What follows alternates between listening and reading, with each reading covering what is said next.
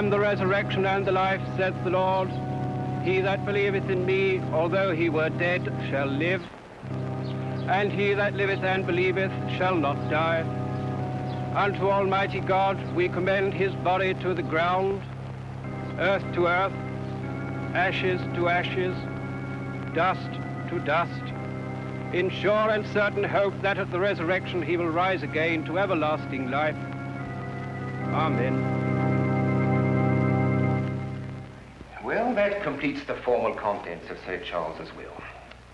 May I be the first to congratulate you, Sir George, as the new heir to Farnsworth Castle? A mass of crumbling stone and a morbid legend. Oh, plus an estate with a handsome revenue. All our legacies were most liberal, Mr. Clarkson. My brother was a generous man. He was a bully and a braggart. George, please. Charles is dead now. He treated you more like one of his hounds than his ward, Sylvia, and you know it. Henry, you can now do what you've always dreamed of doing. Buy your own medical practice. £2,000. I'm overwhelmed. I suppose that finishes the will, Clarkson? Well, not quite, Sir George. Your cousin Charles added a most unusual codicil. Having made many enemies in my life, and suspecting that any one of them may be tempted to bring my earthly days to an abrupt end, I hereby direct, no matter how I die, that Sherlock Holmes be engaged to investigate the circumstances of my death. Sherlock Holmes? The detective. But it's absurd. Charles died from a heart attack. You signed the death certificate yourself, Reeves. I won't allow Holmes to investigate. I'm afraid Mr. Holmes has already commenced his investigation. A court order was issued this morning. A court order for what? The exhumation of Sir Charles's body. The autopsy has been completed. Sir Charles died from arsenic poisoning.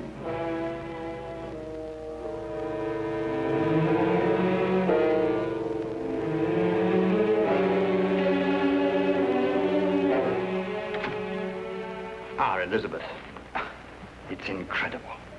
Who could have done it? Arsenic. Only one of us. You, or I, or Henry, or Sylvia. Oh, no. Not Sylvia, no. She had no reason. She had the same reason we all had. Charles' death set her free, just as it set the rest of us free. Are Holmes and Lestrade still up in the tower room? Yes, and Dr. Watson is there, too. Why is Holmes so interested in the tower room? Because Charles died there, I suppose. Or perhaps Mr. Holmes is interested in the legend.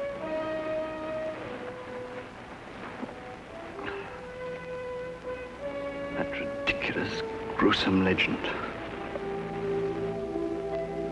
Murder's what I believe in, Holmes, not legends. Well, you know, Lestrade, legends are sometimes put to surprisingly modern uses. By the way, what is the legend, Holmes? Well, it dates back to the Wars of the Roses. A sentry fell asleep here one night while on watch. As a result, they chopped his head off. Ever since that time, anyone who sleeps here is supposed to die. Nonsense. Quite. And yet Sir Charles slept here, and he did die. It's a coincidence. He'd already taken the poison. He had to die somewhere. You know, that window is much too narrow for anyone to get in or out. With that door locked, this place becomes a classic sealed room. It was arsenic that killed him, Holmes, not the room. Or the legend. Or the legend. Dr. Watson, you read the autopsy report. What's your opinion? Well, there is one thing that struck me as odd. This is January. Mm-hmm. Yet Sir Charles had eaten grapes the night he was poisoned. Well, what's that got to do with it? Well, you don't very often find grapes in January. Not in England, anyway. Clever, Watson. Grapes in January, eh? Yeah.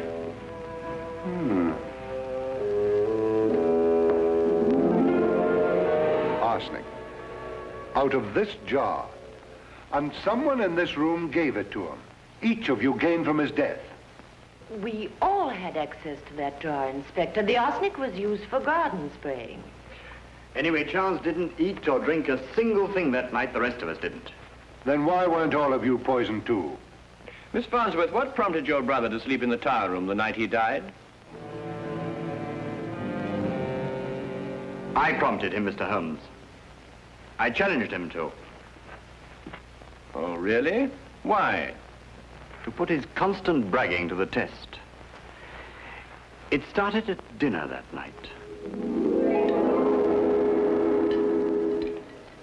Elizabeth, your meals are getting progressively more inedible. If you can't do better, I suggest you find your own home and run it.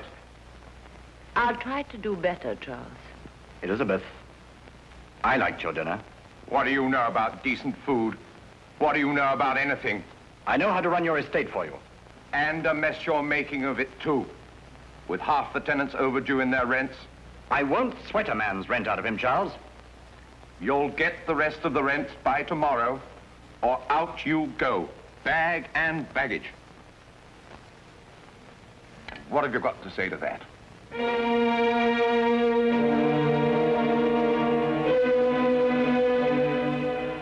I'll collect the rents by noon tomorrow. Why must you always humiliate us, Charles? Have you no decency, no human feelings? I'm not a weak knee like George here, if that's what you mean. Courage isn't always physical, Charles. Courage. You remember the time I locked you in the tower room? You screamed like a stuck pig. I was 7 years old, not a big, brave man like you. What do you mean by that? You dared lock a little boy in that room, but you never dared spend a night in it yourself. You think I believe that stupid legend? Yes, and fear it. Just as you fear anything you cannot hear or see or touch. You locked me in to frighten me, because you yourself would have been frightened.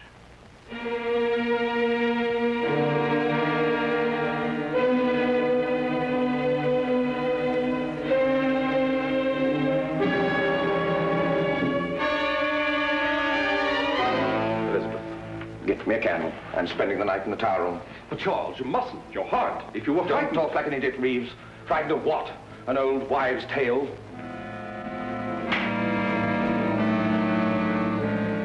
I will fetch him a candle.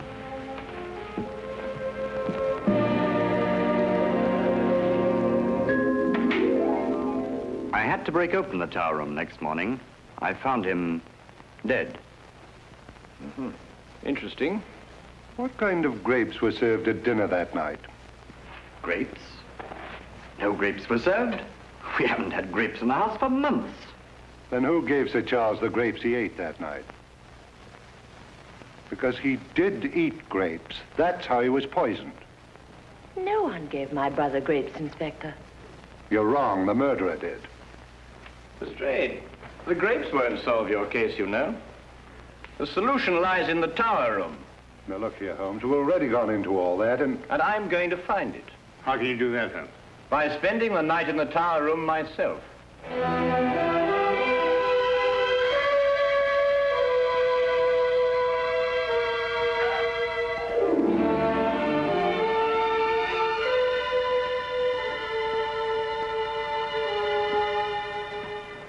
Mr. Holmes, I think you are wrong to take the legend of Farnsworth Castle so lightly. On the contrary, Miss Farnsworth, I'm taking it very seriously.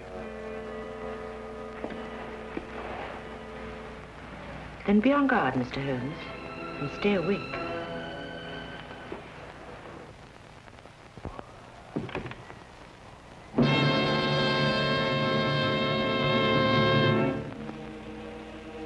Holmes, how can you possibly solve the mystery here?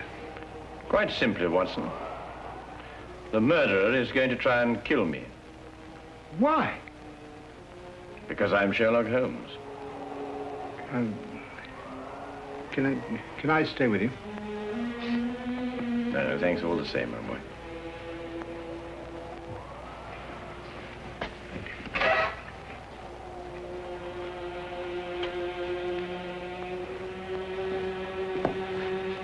Holmes, if anything happens, you will shout, won't you? Yes, yes. Loud and strong.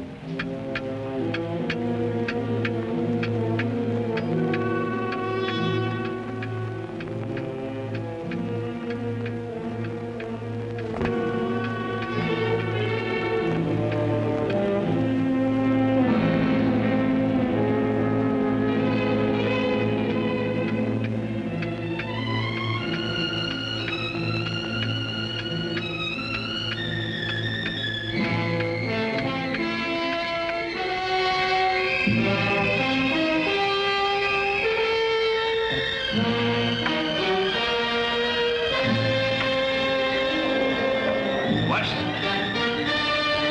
Watson!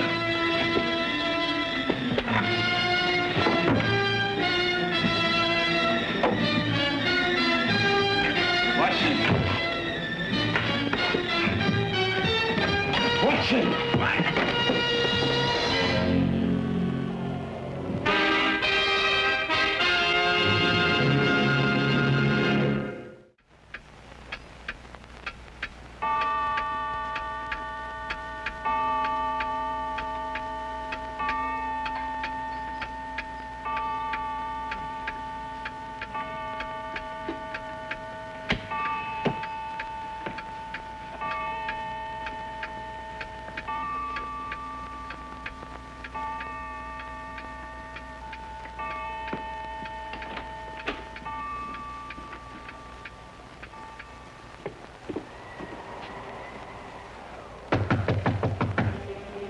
Holmes? Holmes!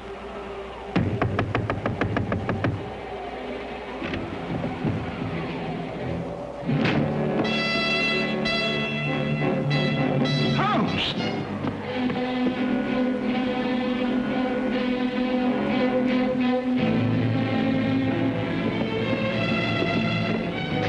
Poison. Watson, I'll get you back to my room.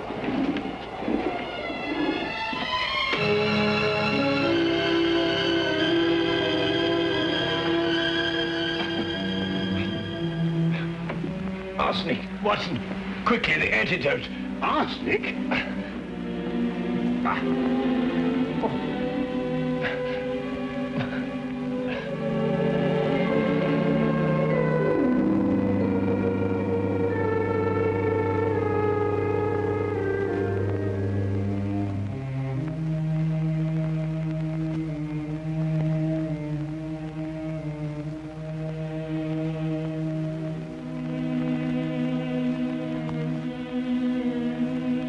Very cunning, Watson. Yes, maybe, Holmes, but I don't understand. After all, you and I ate the same thing the entire evening.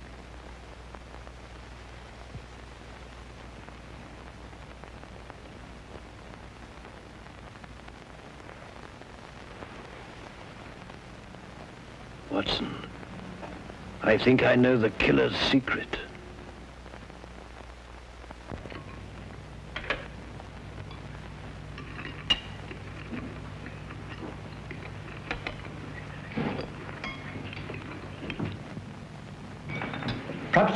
Perhaps I'd better go out and wake Holmes. It is getting rather late. Not that I believe in any of this superstitious nonsense, mind you, but... But you do believe in murder, eh, Dr. Reeves? Holmes? Well, it seems that everyone is surprised at my appearance this morning. Perhaps relieved is a better word, Mr. Holmes. I dare say there's somebody who's not very relieved. What are you talking about? I was poisoned last night. I am alive this morning, thanks to a bit of good luck and some ingenious foresight on the part of Dr. Watson. On the afternoon that Dr. Watson learned the true cause of Sir Charles's death, he ordered the ingredients of an arsenic antidote from the local chemist. I wonder who, sitting at this table now, is cursing that foresight. Do we have to be afraid of every bite we put into our mouths? Not every bite, Sir George. Only food with a flavor strong enough to conceal the taste of arsenic. Something like grapes, for example. And if you want to know who poisoned the grapes, I can tell you that too. The person who bought the grapes in a London fruit shop on the day Sir Charles died. I rather imagined you'd trace those grapes, Lestrade. Who did, in fact, buy them? Miss Sylvia Taylor. You're lying. Let her answer that, Sir George. Yes, I bought them. Sylvia. And gave them to Sir Charles when he was in the tower room. Yes. But I didn't poison them. I swear I didn't. For some reason which he did not yet explain, Holmes doubted Lestrade's case against Sylvia Taylor. Furthermore, he reasoned that the killer would take refuge in her arrest, letting the case end there and accepting his own safety. he revealed to me that our only hope was to force the killer into making another move in spite of himself.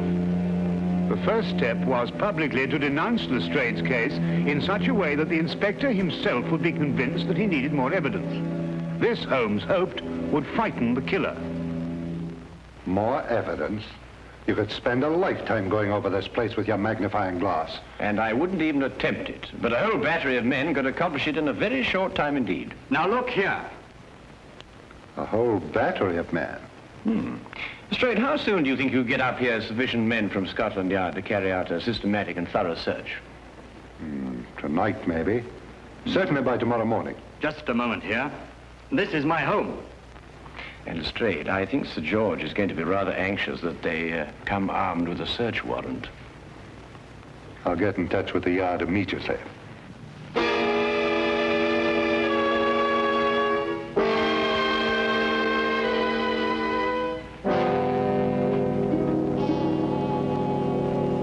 Watson, you're sure no one's left the house? Bobby on the door said nobody had gone in or out all day. Well, I hope we haven't been outwitted on this. It's been a very tiring time, Holmes, watching every move that's being made and getting nowhere. Yes, we can't afford to let up now, Watson. The pressure's really on him, you know. He's got fear to contend with. Oh, Holmes, why do you keep crossing to that window? You know, I think it's your pacing up and down all day that's made me more nervous than anything else. There it is, Watson. What? Quickly, Watson, the tower room. Coming, Holmes.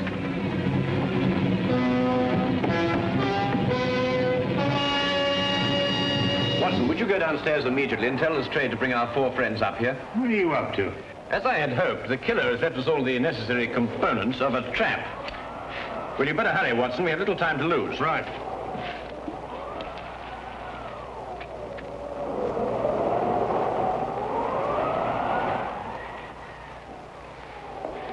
Won't you sit down here?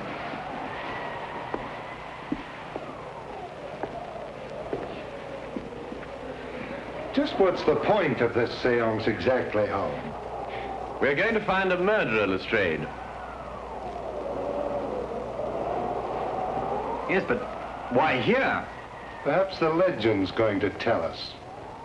Yes, Lestrade. The legend. The weird tale of a headless sentry. And a most convenient one for the murderer, who didn't anticipate an autopsy. Yet why did he choose this room to murder in? What is the mysterious connection between the tower room and death? Please stop. I don't want to stay here any longer.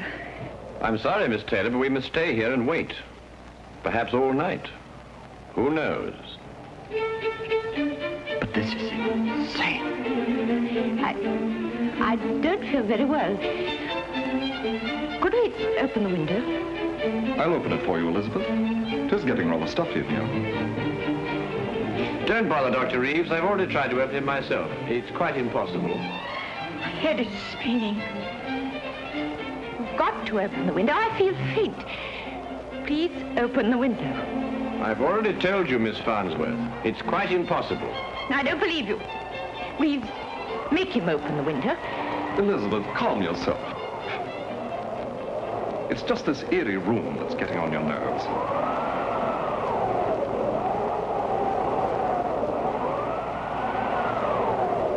That confounded wind. It's enough to send you out of your mind. Mr. Holmes, can't we settle this downstairs? Please try to be calm, all of you. As I said before, we may have quite a long wait here.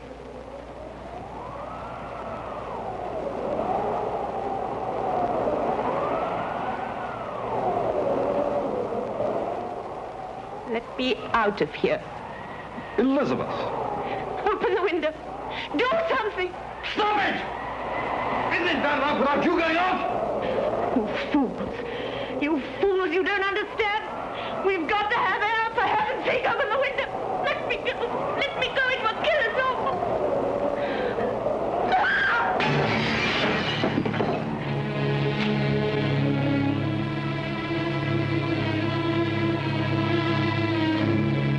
It really it wasn't necessary to smash the window, Miss Farnsworth. Oh, Watson, there's a package in that drawer behind you. Bring it to me, will you? Yes, go on. You see, Miss Farnsworth, I took the precaution of replacing your arsenic candles with harmless ones. Of course, you couldn't be aware of that, could you? Arsenic candles? Yes, Lestrade. Like the one that killed Sir Charles. But Sir Charles died of poisoned grapes. Oh, no, Lestrade. It was a far more ingenious method of killing than that. A small room, a tiny window, and a candle impregnated with arsenic and giving off fatal fumes.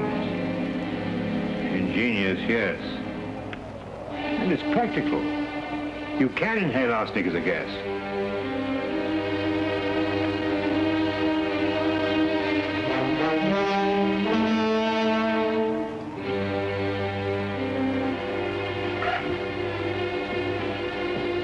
Follow it, officer.